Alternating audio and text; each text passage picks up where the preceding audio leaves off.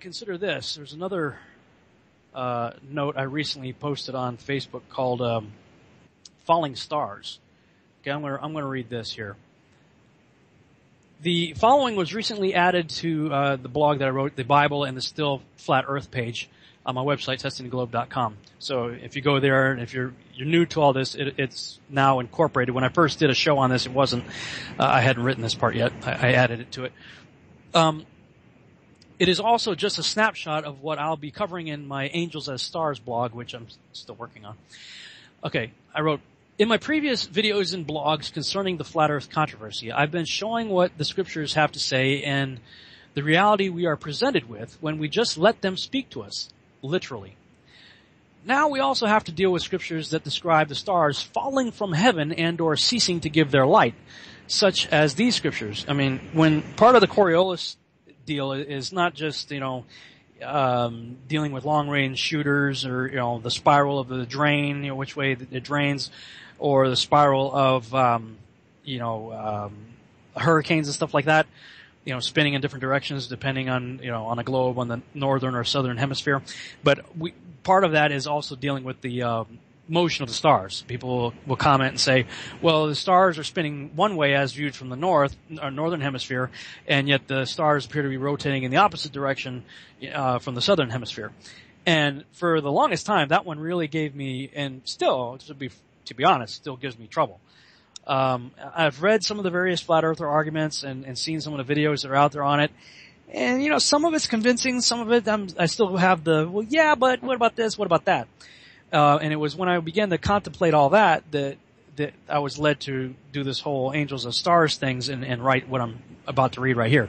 Okay, because we have these descriptions of stars falling from heaven and also ceasing to give their light, like right here in Isaiah 13, verses 9 and 10. Behold, the day of the Lord cometh, cruel both with wrath and fierce anger, to lay the land desolate, and he shall destroy the sinners thereof out of it. For the stars of heaven and the constellations thereof shall not give their light. The sun shall be darkened in his going forth, and the moon shall not cause her light to shine. What? The stars and constellations are going to wink out and no longer give their light? But what about the alleged planets going around those stars, right? I mean, we're told that, all the stars are out there just like our solar system. Our sun is a star, just like, and it has planets going around it, and the stars out there, are just like our sun. They got planets going around them. Of course, we can try and rationalize this away and say that, well, we just won't be able to see the stars because the sky on the earth is going to be cloudy, or, offer up some other lame eisegetical explanation. But that's not what the text says. We must also consider the fact that Genesis, as well as the book of Enoch, both tell us that the moon is a female, lesser light that is self-illuminating. Nothing in the ancient texts even hint at her as being a reflector of the sun. Even science confirms the fact that her light is quite different from that of her fiery male counterpart. In other words, you could go outside with a whiteboard and reflect sunlight, and the reflected sunlight is going to have the same properties as the sun that's coming down to hit the reflector.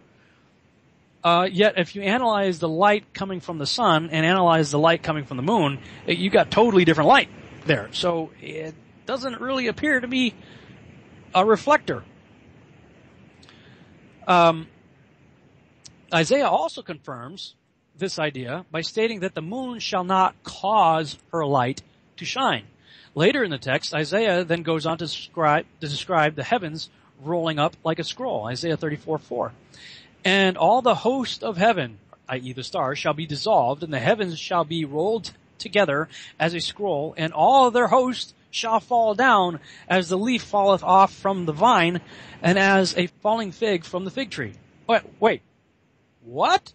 The universe is going to roll up like a scroll, and its hosts, the stars, are going to fall down, presumably on us? How are we to imagine the cosmos that Carl Sagan and Stephen Hawking wants us to believe in doing this? And I got a picture there of an alleged photograph supposedly from the Hubble Space Telescope, looking into an area of what they thought was a void in space, and when they put it on the deep field or whatever magnification or whatever they do, it showed thousands of other galaxies out there. Thousands and thousands. So of course, if there's that much in that tiny little space that Hubble was able to capture, the implication is that there are trillions and trillions of these in every little space that we could look in. As far as we can see, in every hole in space where we see a blackness between stars, there's probably trillions of galaxies out there. And all these galaxies have stars in them, and all the stars have planets around them. And yet Isaiah is telling us that it's all going to roll up and it's all going to fall to the earth. So, are we to accept the notion that the literal fate of the allegedly ever-expanding universe, as taught to us in school, literally hinges on the sin and subsequent judgment of humans on Earth? I mean, we're getting a new heavens and a new Earth. It's okay for us to figure out, well, we screwed up, so God's going to burn a place up and start over here on Earth. We can get a new Earth. But he says a new heavens too, which means everything's going to get burnt up. So, either we got to throw the Bible out. Just throw it out, and that's what the secularist wants you to do, or we've got some serious problems here headed our way. If Andromeda's heading our way, and all these other trillions of galaxies with, solar systems in them are all going to roll up and fall like figs to the earth, man, we're screwed. That's a seriously bad day. I continue here. Are all the worlds allegedly orbiting countless suns and billions of galaxies all going to be judged and burned up because of us? Is that really fair? Yet this is exactly what we are literally forced to accept if we are to believe the Holy Spirit-inspired words of prophets like Isaiah or apostles like Peter and John, where 2 Peter 3:10 says, "But the day of the Lord will come like a thief in the night, in the which the heavens shall pass away with a great noise, and the elements shall melt with fervent heat, and the earth also, and the works that are therein shall be burned up." Revelation 6:14. "And the heaven departed as a scroll when it is rolled together, and every mountain and island moved out of their places." By the way, we must also note that Isaiah's prophecy concerning the stars falling finds a second witness in the words of Yeshua, Jesus Christ himself. We see in Matthew 24, verses 24 through 31. "For there shall arise false Christs and false prophets, and shall shew great signs and wonders, insomuch that if it were possible, they shall deceive the very elect. Behold, I have told you before. Wherefore, if they shall say unto you, Behold, he is in the desert, go not forth. Behold, he is in the secret chambers, believe it not. For as the lightning cometh out of the east, and shineth even unto the west, so also shall the coming of the Son of Man be. For wheresoever the carcass is, there will the eagles be gathered together. Immediately after the tribulation of those days shall the sun be darkened, and the moon shall not give her light, and doesn't say reflect her light, and the stars shall fall from heaven, and the powers of the heavens shall be shaken. And then shall appear the sign of the Son of Man in heaven, and then shall all the tribes of the earth mourn, and they shall see the Son of Man coming in the clouds of heaven with power and great glory. And he shall send his angels with a great sound of a trumpet, and they shall gather together his elect from the four winds, from one end of heaven to the other." This is an extraordinary passage of Scripture. First, we are told that we will essentially be bedazzled by signs and wonders, such that even the very elect could be deceived by them. Then we are told what not to look for and what we should look for in the coming return of our Savior.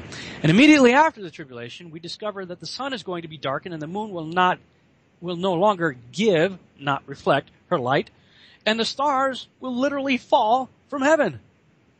Again, we find another witness concerning the stars falling by our Savior in the revelation of Jesus Christ as given to the Apostle John at Revelation 6:13. "And the stars of heaven fell onto the earth, even as a fig tree casteth her untimely figs when she is shaken of a mighty wind." That's what was revealed to us by God from two different witnesses, one of them being the Creator himself, over hundreds of years.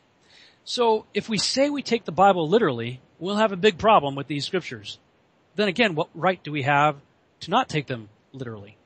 In other words, it is only our preconceived notions of stars such as Arcturus, Vega, Pollux, Aldebaran, Betelgeuse, and Sirius as essentially being distant suns with planets going around them that prevent us from taking these scriptures literally.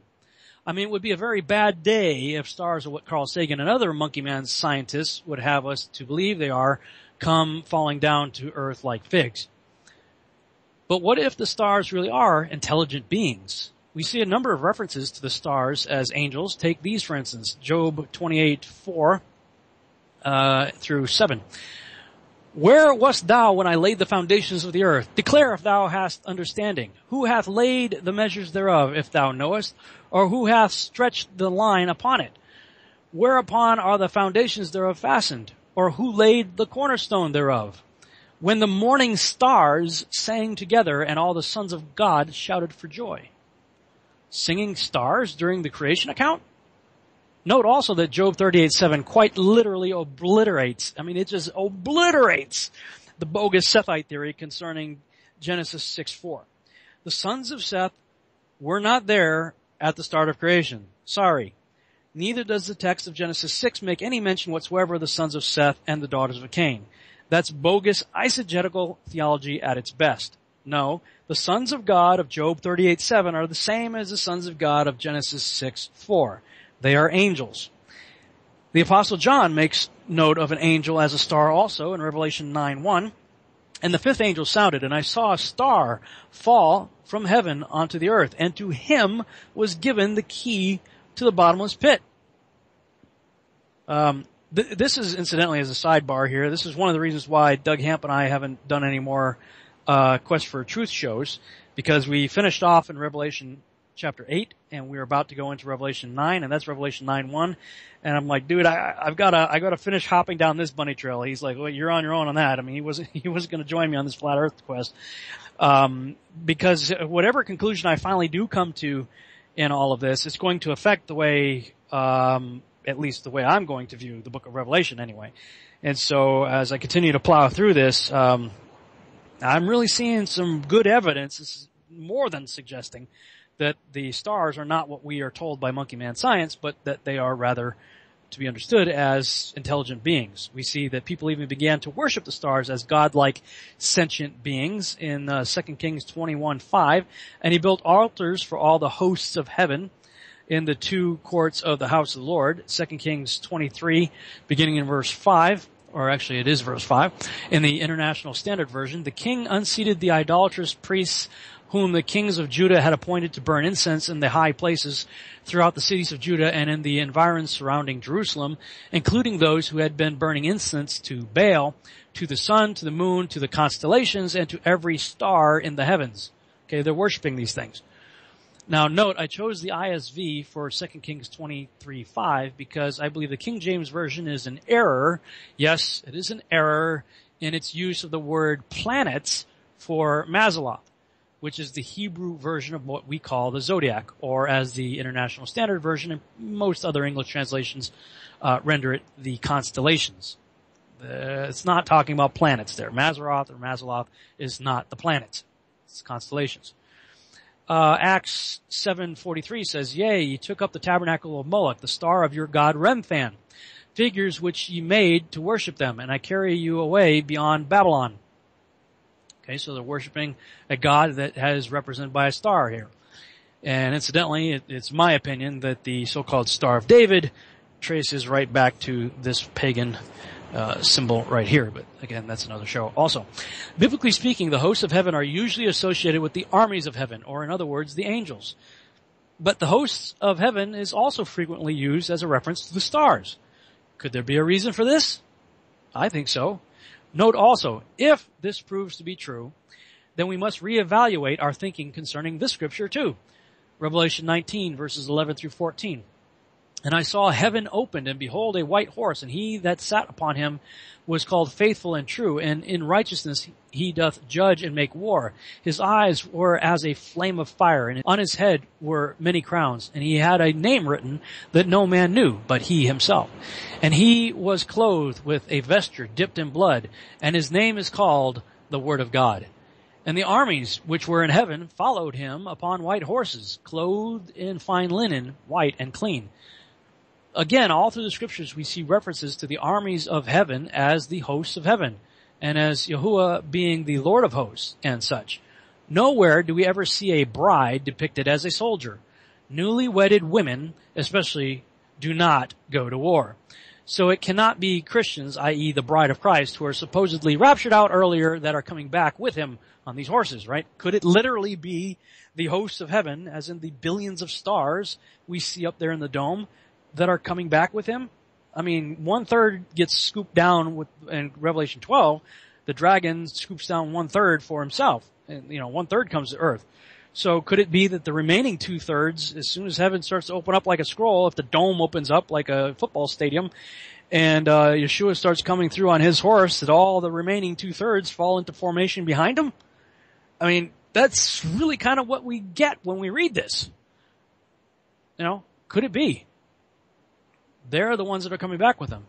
I don't know, but I'll cover this more in depth when I finally finish the Angels as Stars blog.